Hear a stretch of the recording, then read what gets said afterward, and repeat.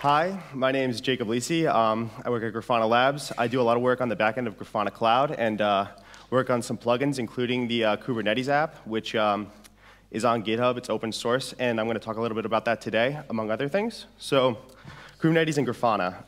Who here uses Kubernetes? And I'm assuming everyone here uses Grafana. It's a safe bet.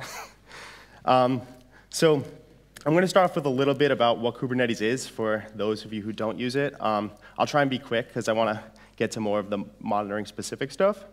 So what is Kubernetes? This is pulled straight from the site. Kubernetes is a portable, extensible, open source platform for managing containerized workloads and services that facilitates both declarative configuration and automation. Basically, Kubernetes is a lot of tooling that allows you to run containers at scale.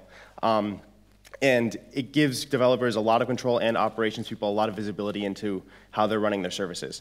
In terms of monitoring Kubernetes, I want to say that Prometheus is, I would say, the de facto standard. Not necessarily because, sorry, I adjusted that image so it slightly covers that text right there, but not necessarily because it's the best time series database, but the service discovery is really what's special in Kubernetes. And by that I mean, when I say Kubernetes, I mean the actual application Kubernetes, kubelet, the kube API server, because those applications are instrumented to report Prometheus metrics. So I highly recommend that if you're using Kubernetes, you take advantage of those endpoints. It doesn't matter if you store them in Prometheus or you use some other database to get those visualize those metrics, but I highly recommend that you use the standard interface to get those metrics. So it's really nice. There's actually a very simple paradigm when using Kubernetes to get metrics. You can add an annotation to a service, or technically the default one is prometheus.io/scrape, but you can really use anything you want.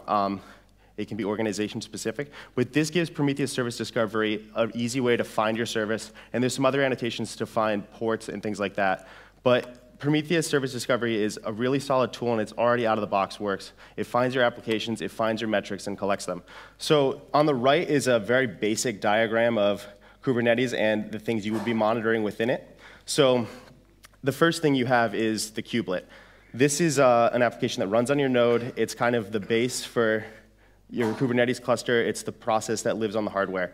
The kubelet actually has a metrics endpoint. It's a bastardized version of cAdvisor. So it's cAdvisor, but without access to any of the flags and Kubernetes-specific metrics. So that endpoint is your starting point. So this will have low-level stuff, a lot of stuff considering like C groups in Linux, like things that are very container-specific, but not necessarily application-aware. The next thing you have is the node exporter.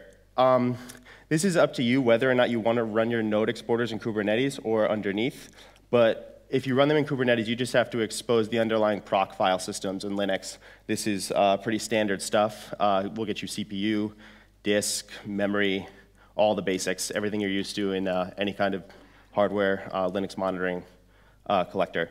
The next thing is kube state metrics. This is more application aware than the other two. Kube state metrics basically is an abstraction over the Kubernetes API that gets you stuff about how many deployments are running, all of the abstract resources in Kubernetes. Kube state metrics is where you get that kind of information. So let me just explain for people who don't necessarily use Kubernetes. There's a number of resources in Kubernetes that are used to define how you deploy your containers and your services. So these are just abstractions on top of Linux that kubelet basically interprets and runs your applications and also networks them. And there's a lot more stuff on that would be in another talk. But that's basically all you need to know. Kube state metrics gives you information on these abstract resources. So you have a configuration for a pod that says run container X and Y.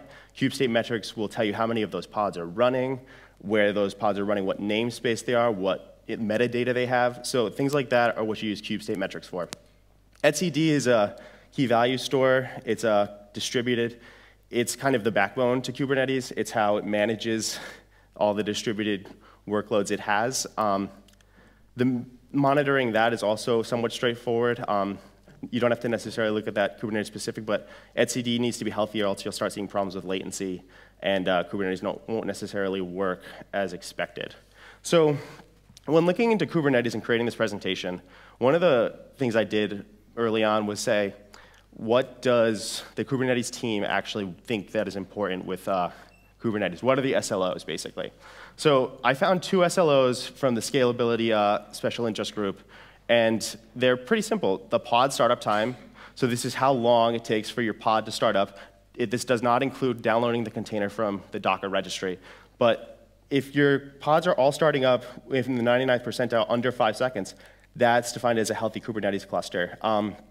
And this is really what Kubernetes is targeting in terms of an SLO. So most people are pretty happy with applications starting in under 5 seconds, and we are at Grafana Labs. So that's definitely something to look for if you're monitoring Kubernetes. Make sure you're hitting the SLOs, because you should be hitting the SLOs. This is what Kubernetes is designed to do. The next thing is API responsiveness. So Kubernetes works through a REST API. You basically just want to make sure that the latencies on that are low. It's your control plane. If it's not responsive quickly, you're going to have problems. Things are not going to work as expected. So here's a few graphs in Grafana, and underneath I put a PromQL query. Those graphs won't just work with that query. You have to do a little bit of formatting and change the x-axis. So if you try this with just the query and get mad, I'm sorry, you can message me on Slack and I'll tell you what I actually did, or I'll make a dashboard public, actually, that's a better idea. But this is pod startup latency. This is, I think, on our QA cluster. As you can see, within the 99th percentile, where our QA cluster is starting in under 8 milliseconds. So that's pretty performant, although we're not necessarily at the scale that the SLO requires. I think it's like 5,000 nodes to be under 5 seconds. The next one is a sample query to get API latency. So again, these are just all of the requests for the REST API that Kubernetes uses to deploy all of the abstract resources, or remove them, or watch them. As you can see, this is on a log scale. So you may be saying, like, wow, that watch call takes 1,000-second latency. It's because it's an open connection. So that is expected. One thing I also want to add is, when I was looking into the SLO for Kubernetes, if you use a managed Kubernetes instance, like AKS with Microsoft, or the GKS with Google, or whatever Amazon has, or any other one out there that exists, I highly recommend you find their SLA and their SLOs, because most of the time there's financial reimbursement if they don't meet it. So someone should maybe make a tool that makes sure that they're beating their SLOs so you can get your money back if they fail. But that's an aside. So the next thing I want to talk about is Kubernetes metadata. I think that this is a really important topic, and it needs to be discussed more in more of an organizational context rather than a technical context, because metadata is really how you organize your services across your organization. And I mean, a lot of people here have worked in monitoring in large organizations. Organization is really key, more so than having the data stored. It's really important to get that data accessible in a reasonable way that's understandable by your internal customers, which I think is a much more difficult challenge most of the time. So let's talk about the 2 types of metadata in Kubernetes. The first one is annotations. So when you're writing out your configuration files in Kubernetes, or your deployment files, annotations is one of the first things that come into play. So annotations are machine readable. These are the metadata that is meant to be read by machines. It's usually in some kind of URI format. An example right there is pretty generic. Earlier you saw the prometheus.io/scrape. That's another annotation. It's machine readable by Prometheus. There's a few others that Prometheus used to define, like port numbers, or which endpoint to scrape, like the actual URL, I think. So stuff like that is what you would have internally within Kubernetes for your systems to services to interact with each other. Labels are meant to be human readable.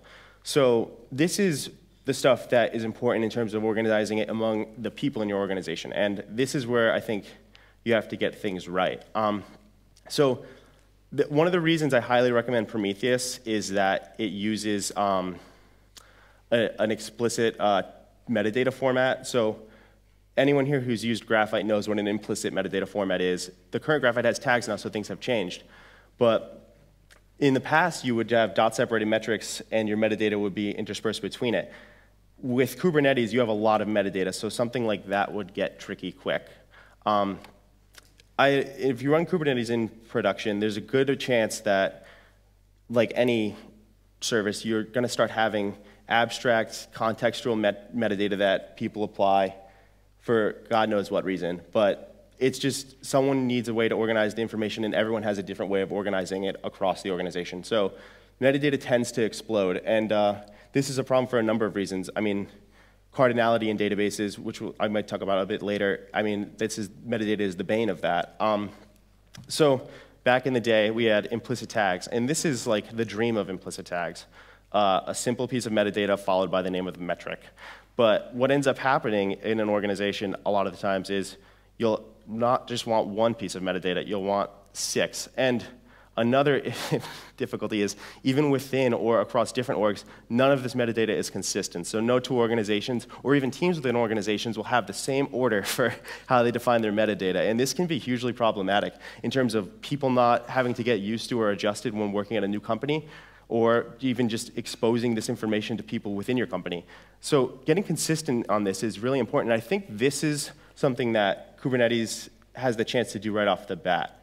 By having Kubernetes define the metrics for you, all of Kubernetes is pretty much instrumented to supply its own metrics. Kubernetes pretty much supplies its own metadata. So we should take advantage of that this time around, unlike when we just had nodes and everyone kind of picked their own abstractions. So I think one thing that can be really important going forward in the Kubernetes community is trying to take advantage of the already defined standards.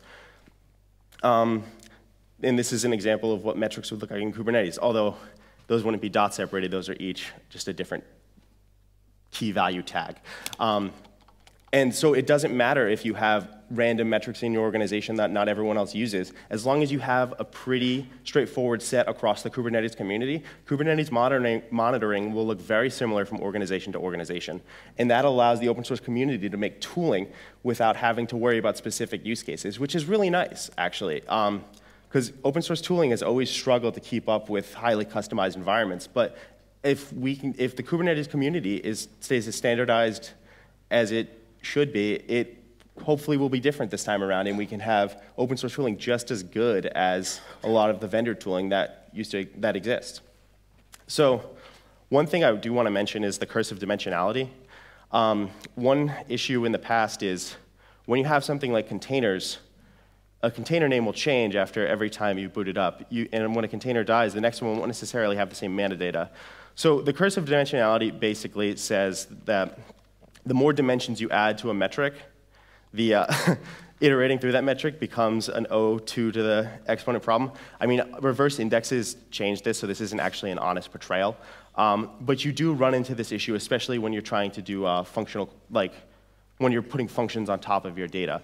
So one thing with Kubernetes is, especially combined with Prometheus, is to not necessarily overload your metrics with metadata, but rather have metrics in a specific Kubernetes like Prometheus metric and have that metric exploded with metadata, but then just use that metric to join with other metrics when you're trying to contextualize. You just need a consistent UID to do these joins. So one of the main things I want to lay forward is that try and use the standard Kubernetes tags that are supplied straight out of the box with the Prometheus exporters. If you want to add other tags or make new tags, do that, but don't change the old ones, because if you do, you won't necessarily, it'll be hard for open source tooling to meet your use cases. So I think that's one thing that the Kubernetes community should really strive to do.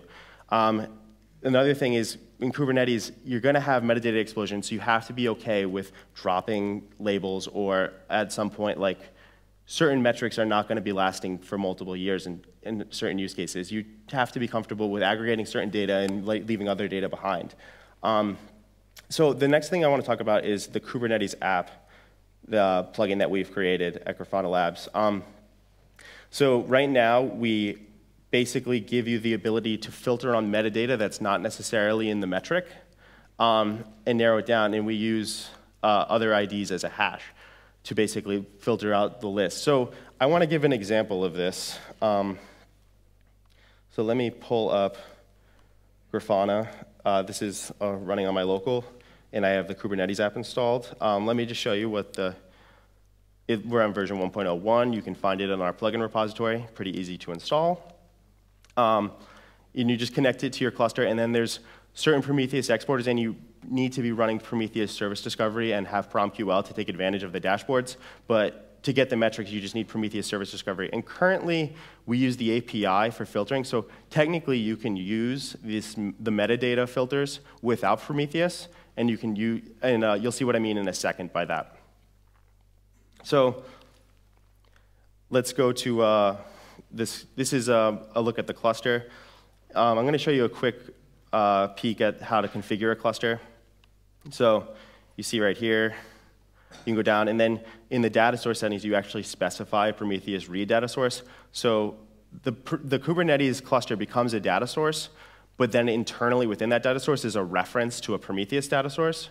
So basically, if you have multiple clusters, you can have the data source as a template tag, and as you switch clusters, it'll automatically update the reference to the Prometheus that you're using. So this is a look at the cluster dashboard. It's a pretty generic overview of the cluster pod usage, CPU usage, the number of pods running. This is a pretty broad view. This dashboard is pretty simple, and then we also have a deployment dashboard, which is pretty out of the box, not really much there. But I think one of the cooler ones to look at is the node dashboard. So this is a dashboard that shows you each node in the cluster and kind of aggregates basic information about the node. It takes heavy advantage of the node exporter. The cool thing at the top is this panel that we created at Grafana Labs. So it allows you to basically click on a node, drill down, and this is done through the Kubernetes API. It goes in and queries about that node, gets the metadata about that node. So it really gives you the ability to drill down and see what you're dealing with when debugging Kubernetes or just seeing how your cluster is performing, and then all of these adjust to that. So as you can see in the top left, in this template tag is the Kubernetes cluster data source. There's another data source for local cube. I don't have a local cube running, so if we click that, everything will break. But if I did, and then it had a Prometheus setup, it would technically switch to that Prometheus data source and query it. So let's get back to the test cluster. And the next one I really want to show you is kind of the real meat of this, and you'll see what I was talking about in terms of metadata, is not the deployment one, the container one. So this is our container dashboard.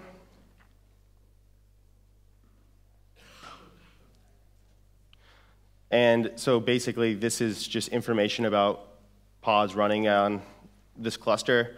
And the really cool part is basically this panel allows you to filter down your metadata at the top. So instead of having a template tag at the top with a dropdown for the pod, you can use this panel to select which pod you want to view.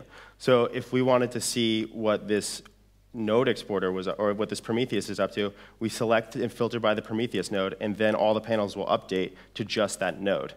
And the other really cool aspect to this is that not every Prometheus metric we collect has all the metadata about that pod. But we were able to filter down and basically come down. We're basically able to filter down, get the metadata, and then find the pods that have that metadata and use that as a filter for the template tag. So you wouldn't necessarily be able to filter by every label, but with this, you can add these template tags to your Grafana dashboard and do that.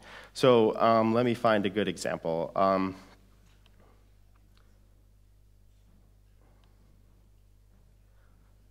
So this Grafana K8s app is something we add to components specific, the exporter specific to this application.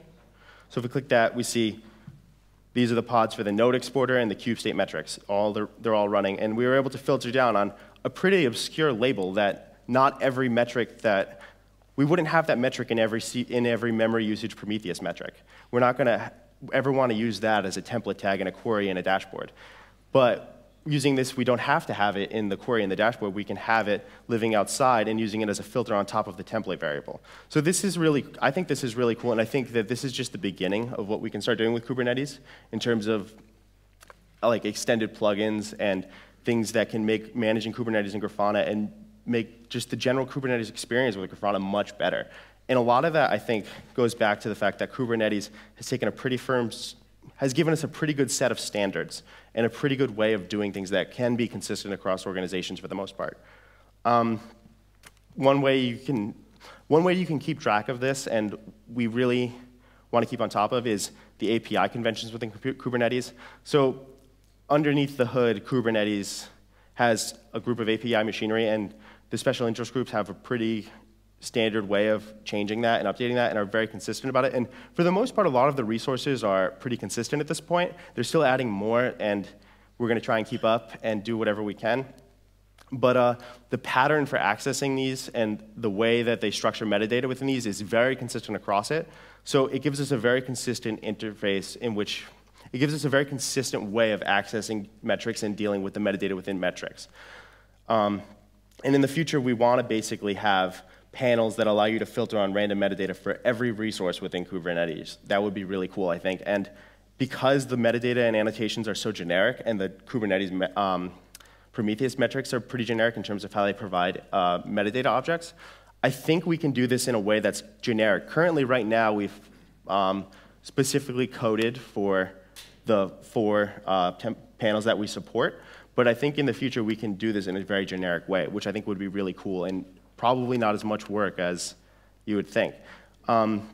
So, as I said, like, being able to query on a few extra dimensions isn't special, but the fact that we can keep consistent metadata across the board would allow monitoring Kubernetes in an open source way to be kind of turnkey, similar to how something like Datadog would be in the past for nodes. They would find what you're running and automatically query it. But like with Kubernetes, we can have turnkey experiences in Kubernetes without having to go to a vendor. And I think that that's really cool. And I hope that going forward, we don't end up with a fractured landscape of practices and tools that all report and collect metrics in a different way. I really think that if we can keep this standardized, the open source community for Kubernetes will really benefit. And I just want to give out a shout out to Daniel Lee. He did a lot of the work on that plugin, and I kind of just did a little bit and tweaked it, and now I get to present it. But so I think shout out to him if you want to clap or something. Sorry.